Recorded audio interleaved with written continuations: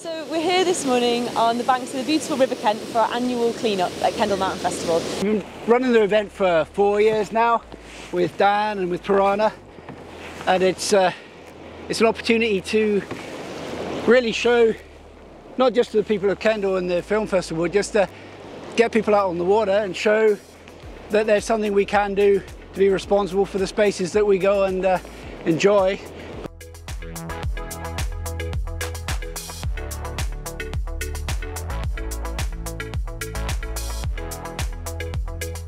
Hi, I'm Rach. I'm the digital community activator for Trash Free Trails. This is really important for us because not only is reducing single-use pollution in places that people love important to us, it's also about collaborating with other organisations who have similar aims and ambitions such as ours.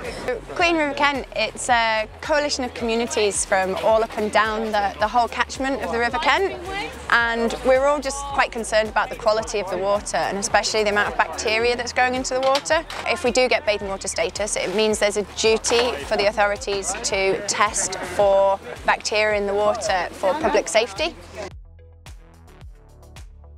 I mean, naturally, a salmon would be able to swim up a natural river and spawn at the top of it, but now with developments like dams and weirs and river defences, it makes it much harder for the natural river ecosystem to thrive. It's pretty nuts. It doesn't feel as natural anymore. It doesn't feel as, even though it was always in the middle of a town, right?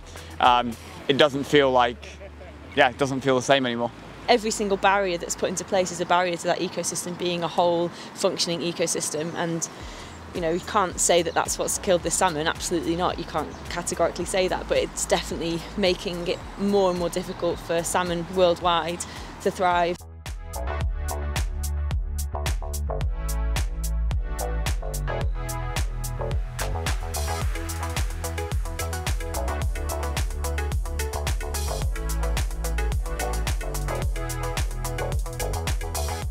What's really struck me is that it just needs somebody to have the idea to start this thing off, and you can just see what's grown. Like the number of people that are coming out to help us tidy up and look after and clean our area is amazing.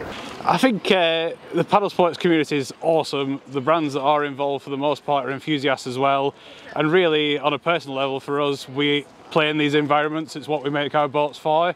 We want to make sure they're the best they can be and as clean and protected as they possibly can be. And it's just a good attitude to get into. This is Robin, cheerful one in here, and she loves picking up litter regardless of how dirty it is, so actually, yeah, fabulous. It's good to have some prongs at least. The thing that got people really excited were the baby otters swimming, when people could go and watch them from the bridge up there and see them swimming around.